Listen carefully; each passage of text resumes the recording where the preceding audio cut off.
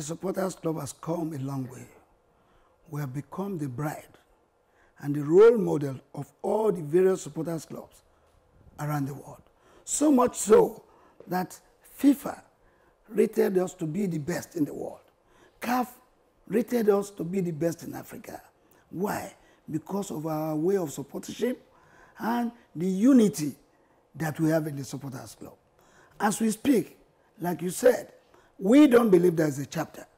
I mean, there is a faction. We don't have a faction. But what we have is a group of disgruntled, dismissed, and expelled members of the club, led by Okumagba, who has been dismissed. 15 other members of the club that are on suspension to Abuja and claimed that they had an election. That was no election. That was an arrangement on their own. And once you don't want to work with the collectives, you can remain on your own. You can go and form your own. For God's sake, we have a certificate. And believe you me, the Nigerian Football and Other Sports Supporters Club was not registered because we wanted to register that name. I'm going to tell you the story, sir. The story was that when we went to Egypt in 2006 for the Cup of Nations, and we paid $130,000 to Afikuyomi, Senator Afikuyomi, who wouldn't bring the plane to take us back. 175 of us got stranded in Egypt. He didn't come back to bring us. I had to call 3 governors then. But one of the governors responded, and I'm going to say it now, Chief Olagunsoye Oyinlola. I won't mention the other 2 names. They were equally planning to respond. But Oyinlola was the first to respond and said, Dr. Ladipo, what do you say your problem is? And I told him 175 of us were stranded. I told him the story. And he said, don't worry. Go to any airline in Egypt. Let me know how much it will cost you to get back. Of course, we had 16 journalists with us who got stranded with us there. And true to it, the second day, Chief Oyinlola called me and said, how much is the money? I told him, 9.8 million. He made a check of 9.8 million, a draft that we were going to give to the airline. But I think on the second thought, he told the then president, Chief Olusegun Obasanjo, and Chief Obasanjo said, oh, Oyin, keep your check. I will go and bring those guys back. They've done well. Before I knew it, they came from the embassy to pick me in the hotel, and they said, the president would like to speak with me. I was so surprised. And when I got to the embassy, Mr. President said, look, go back to the hotel. Don't pay for your hotel again. Even your feeding, the embassy will take care of it. I'm sending a plane to come and pick you. To me, it was a big relief, and everybody, when I got back to the hotel, we were dancing. For God's sake. Whatever arrangement was made, Mr. President instructed that 9.8 million naira be paid for us, and we were brought back to Nigeria.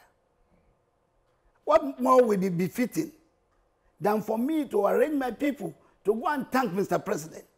And I arranged people, 20 of us, we went to Abuja at the villa to thank Mr. President. And we decorated him.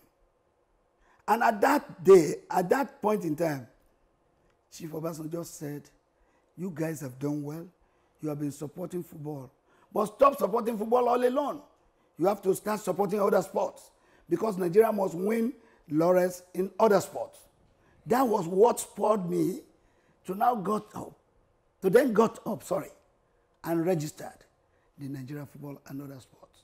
So both the Nigeria Football Supporters Club and Nigeria Football and Other Sports Supporters Club are our properties, and we are duly and constitutionally registered.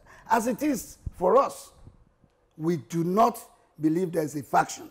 We only know that there are some disgruntled elements in the club, those who will not want to do things constitutionally and want to hijack the leadership of the club, forcefully, which we are not going to accept. It's never happening. That can only happen even in the jungle. There are rules. So for me, there's no faction. Whatever you see there, you are only seeing the pretenders. The pretenders. I do know that very soon they will fade away. And truth will always be constant. The Supporters Club, as it is in Nigeria today, has Reverend Samuel Oyameda Ikpeha as the national chairman. Okay. Thank you so much. Because I really wanted to be brief in some of these things. Because I'm still having like 2 or 3 questions to ask you. Please do. And we have to be very brief. No problem. Really is something, because when you look at this, all these are anti-party activities.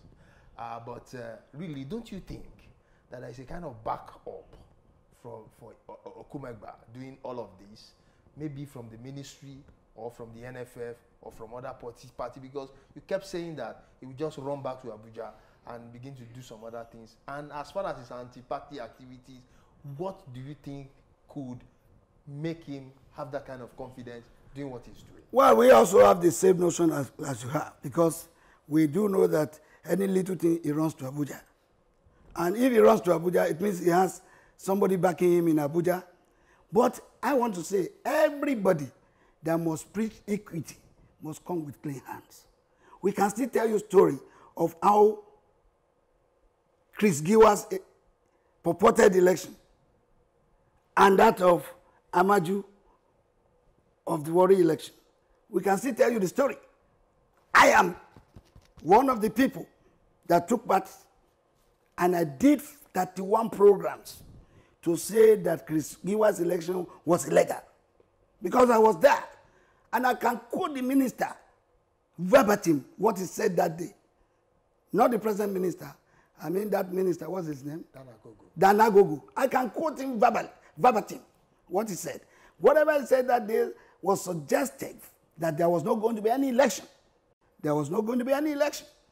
And I got up from my table. I went to meet the secretary, Musa. I said, well, you have heard the minister, there should be no election today. And I moved out to join the minister to welcome the Falconets. But that same night, we had it that there was election, and the giver polled 27 votes. I started laughing. If there were only 5 delegates, who are the 27 people that voted? That I equally spoke against it. For me, in football, I say the truth. And when the election in Warri took place, I was there live. No matter what transpired, because we know all things, all the antics, all the games, we know. But there was an election. There were 8 people there. Ogunjobi, Amanse, what is this man? This lobby man. There were many of them, 8. But Diko was the only one that was missing that day. And at the election, first ballot, he didn't win. Second ballot, Amaju won. And what else? There was an election. And I supported that election. And I spoke for that election. I stood by that election. I wouldn't now know why a man like Pinnick will be supporting illegality in Vincent Okumegba's arrangement, not an election. That's why I said, whosoever must preach equity has to come with clean hands. So from wherever is getting his support, of course that will fail later. It must fail, because truth is always constant. Supporters Club is on its own. Supporters Club run its affairs with his money. Look at it. The last match in New York, we paid our ways to the stadium.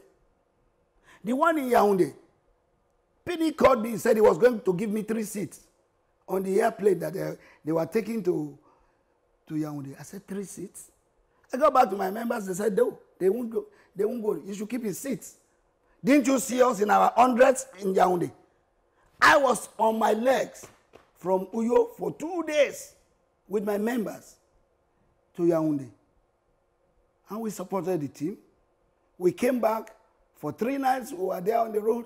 That is the commitment. That is what the Supporters Club is all about. It is not for anybody to want to steal money from government or from unsuspected Nigerians. For us, we have decided to support the cause of Nigeria through this means of supportership and give Nigeria a very good image and positive image like that. Not just for us to start, government bring money, let us take money from this. If for 62 years we have been there to support the cause of this country selflessly, I think we should be commended. Okay. Talking about commitment now, I must commend you because I know a lot of things that you have put into all of this. Thank you. I was personally in Uyo the last time out we played South Africa. Yes. And we realized that supportership was not really massive in that game, and which eventually lost to South Africa for the first time in the history of football. We lost to South Africa on home soil again. And we realized that, you know, when we played Cameroon on the same pitch in Rio, the stadium was lively. We saw support. What really happened? Because we didn't see much of supportership when it comes to playing South Africa. But when we played Cameroon, we saw everywhere was strong with supportership. What was the problem? Were you not there in South Africa? Were you not there against South Africa? Or were you there, you just decided to lie low? Or what really transpired? It's very unfortunate that people do not know what the supporters club is made of. Go on and ask from Alhaji Yusuf. Alhaji Yusuf, the then chairman of the NFA. Go on and ask, of course, we have worked with late Omerua, late Ikasabo. We have worked with Galadima, Adamu, Lulu, Sanitoro, Ogunjobi, and the rest. We had very good relationship with the NFA or NFF. Even Marguerite, we had a very good relationship with this board. Unfortunately, I have not seen a board like this that will say, I am the president of the NFF. My brother, senior brother from the same worry, must be chairman of Supporters Club. This is the problem. This is the problem. Before that match in Uyo, I was at the Museum Center, and Pini came in as the president of the NFF. And when he was going out, he wanted to address the press. He said, Dr. Ladipo, I don't want to see any faction in Uyo. I don't want to see Okumaga. I don't want to see Vincent. You, Dr. Ladipo, go and conduct an election and resign before we do to you what we did to Isayato in CAF. I laughed. I laughed. The supporters club is not his business. He doesn't fund us. We are doing it because we have the love of this country and we have the interest of the game here. It's running in our veins. It's not for anybody to come up and just start telling us nonsense. I told it to him when we met in Yaoundé. He said he saw a program which I did where I said it was a crisis. I said, yes, I said so. Have you forgotten what you said at the Museum Center to me, a man of going to 70 years, you a boy for 45 years, and 42 years in football, for God's sake. And everybody that has played football in this country will tell you, I don't make a ball from football. Rather, I spend my money into the support of football. I don't need that money. Kanu Nwankwo will tell you, I camped them in my hotel in 1992-93 before they went to the World Cup. Segun Odegbami will tell you what we did for the Green Eagles before they could win the Cup of Nations of 1980, and several other stories. When I said, you are the cause, he said it sarcastically. How can you be sarcastic about that? When you saw me, a man of almost 70, a man that has given everything to football and sports, his money, his time, even at the risk of his life, you will now tell me, get out before we do to you what we did to Isayato. I laugh. And he said he doesn't want to see us in, we have seen the result of that one. But because this country is greater than anybody, we have decided not to look at what he said, not to behave like he behaved. We still love this country. we will continue to give our support selflessly to this country. We all cannot be ministers. We all cannot be chairman of NFF or president of NFF. We all cannot be in the Senate. But all of us as Nigerians must give this country a befitting and positive image. And that is what we are doing all around the world. So, looking at all of these things now, the supporters club, because I can see you have passion, because you grew from the ranks and to where you are today. What is the way forward now? The way forward is simple. The man who erred has been punished. If he believes that he can still want to work with us, let him come to us again, toe the line of the law, of the constitution of the supporters club. But if he so decides that it is good for him to stay away, we are not bothered. We will remain who we are, but like I do say, constant is the truth. Very soon, they are pretenders, they will fade away.